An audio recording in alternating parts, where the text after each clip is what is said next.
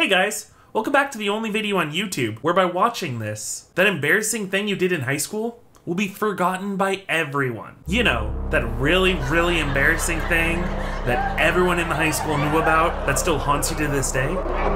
You don't need to worry about it anymore. So, TikTok still hasn't been banned yet, so that means we're doing another video on it. Woo! Don't worry, if you're tired of TikTok content, the next video will be on something totally different. But the garden for TikTok is just so ripe for the picking. I can't let that go to waste. With many people facing economic turmoil, I thought, what better content to shine a light on than the TikTok entrepreneur scene? You know the natural progression of the Tai Lopez's of the world? They moved out of the garage and onto TikTok. TikTok entrepreneurs seem to fall into two different camps. You have the cutesy, crafty, but actually kind of just void of any practical information type content. And then you have the tough, says it like it is, probably cusses a lot, doesn't wear shoes, that type of content. You know, the boys who went to the Wolf of Wall Street Community College. They studied at the Dan Blazarian Technical School for excessive living. Now don't worry your pretty little heads, because we're gonna get into both types of content today. I've picked two prime accounts that kind of summarize both of these groups that I've described. And the first one I want to take a look at is addison.jarman. I feel like she's really exemplifies that first group I described. So let's see what kind of advice she has for us. This TikTok is promising $60 an hour for 16 plus. Well, I fall into that demographic. I want money, so let's see what's in store.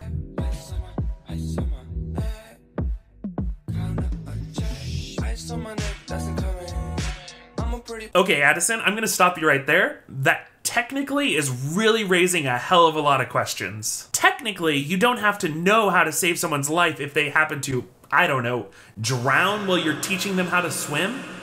Come on down to my swimming hole. Come on down to my swimming hole. Pay me $30. I'll toss your kid into this pond and teach him to swim. Come on down to my swimming hole. I can hook kids into a pond, no problem. Yeah, they found a dead body here 2 months ago, and yeah, the city did label this sewage runoff as unfit for human swimming. I'm 16 years old, and technically, you don't need a license to teach swimming lessons. Look it up.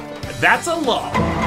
Swimming hole. And surprise, this post is actually just the ad for swimsuits and sweaters. Almost like she's using her young impressionable audience to farm views for brands. Okay, but how about this one? Make $20 an hour for 10-plus-year-olds.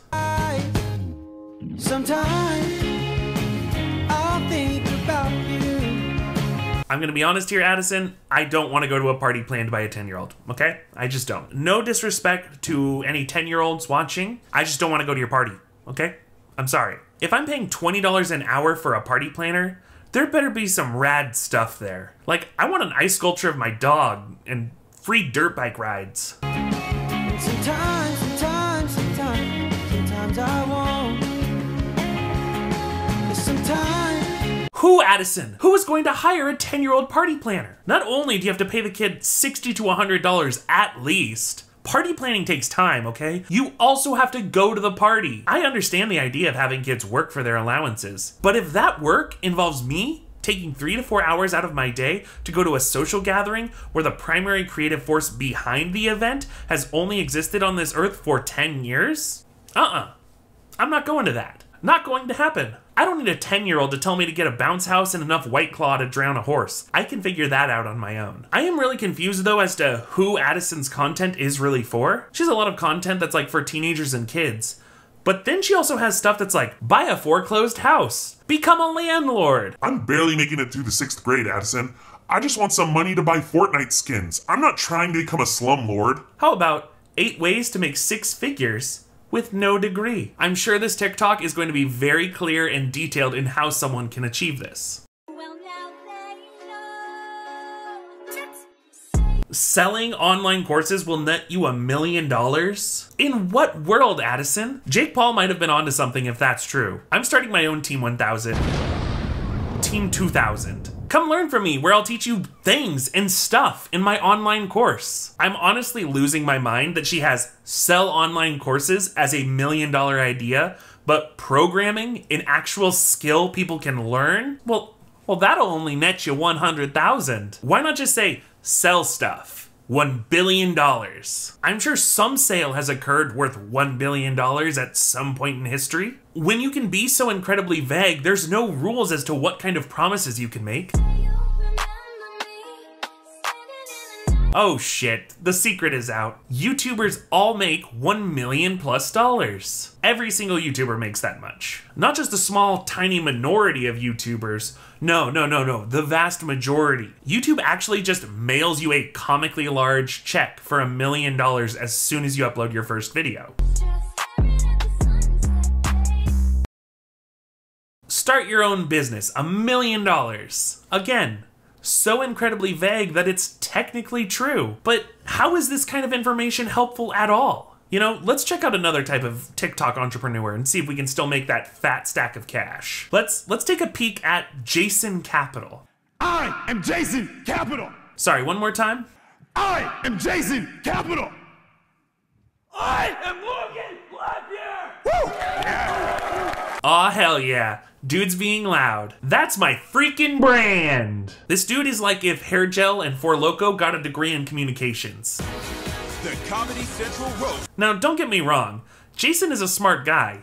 I mean, he likes books. I like books more than captions and articles because the person who wrote the book, how much time do they have to put into cultivating those thoughts? Years, decades. Yeah, for a lot of times, decades, years. What about a caption? How much time they put into that? 50 minutes now. Has anyone ever in the history of the world said that they like comments more than books? You know what, guys? I like a well-prepared meal. Call me crazy, you know? I like that much better than generic edible food product. I seriously don't see how this man rented a conference room at a Ramada Inn in order to put on a presentation about why he thinks more thought goes into books than the comment section of a TMZ article. People paid to go to this event. People went and worked at a job for probably 40 hours a week in order to have enough money to hear Jason Capital say books better than comment sections. His premise is such a non-argument. Nobody is defending the sanctity of the comment section like it's the Roman pantheon where all the greatest minds meet to discuss philosophy. Can you just make up any fake argument to make yourself seem more logical and reasonable now? You know what? I like not being stabbed. I know some people out there are like, you can't knock it till you try it. Or, come on, live a little. It's just a stabbing. You know, I like to think ahead though, on a scale of dying to not dying. And I think, honestly, being stabbed ranks pretty low on that scale. So now, how do those pro-stabbing idiots feel now? Can we talk about how they start as an entrepreneur and then become a pickup artist guru type like Russell Hartley? Or they start as a pickup artist guru type and then become an entrepreneur coach like Jason Capital. Why is there so much overlap between these two gross groups? Like seriously, before Russell Hartley was calling women horses and doing whatever this is,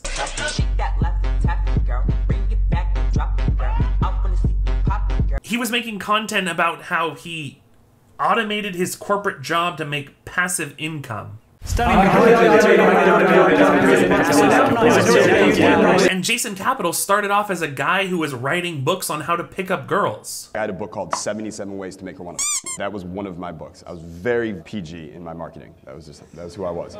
There just seems to be an extremely large and incredibly slimy overlap of dudes who are like, take my course and you'll be able to bang 1 million women. And dudes who are like, take my online course, you'll make $1 million. Also, he calls himself America's honest dating coach, and then the example he gives is him just telling a lie. I was called America's honest dating coach. They were all very honest and upfront and blunt techniques. That was our style. I would have clients say things that didn't make any sense to girls, but as long as they said it, confident, good body language, good tonality, everything would work. Could you just say an example of that? Yeah, I mean, you could say things like, hi, I'm Jason, I'm celibate.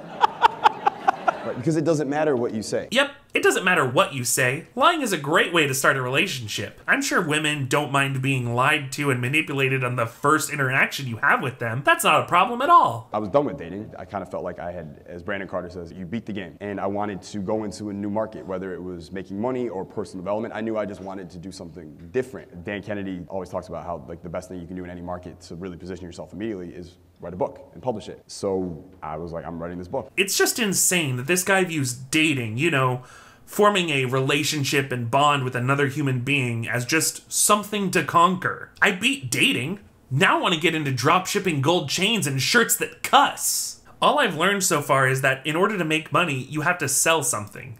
Either a good or a service. Damn, I feel like I came into this and left with the same amount of knowledge on the topic. I almost feel like I know less now. Well, whatever. Buy my book. I definitely put a lot of thought into this, and it's totally not just a con to make a ton of money. Please buy my book. I just want to say thank you to everyone for sticking around during the summer of inconsistent uploads. I really, truly appreciate you all. It really means a ton. If you're new here, feel free to like the video, maybe subscribe if you'd like to see more. Maybe comment below how you made your first $1 million.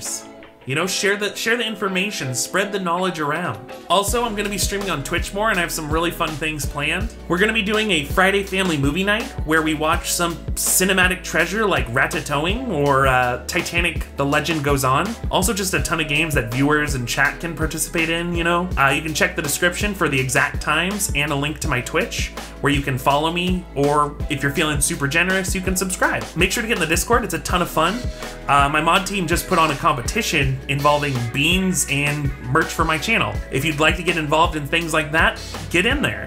Follow me on Twitter and Instagram. I really appreciate the support there, and that's gonna be it. So until next time, hope you have a great night, and I'll catch you later. Woo!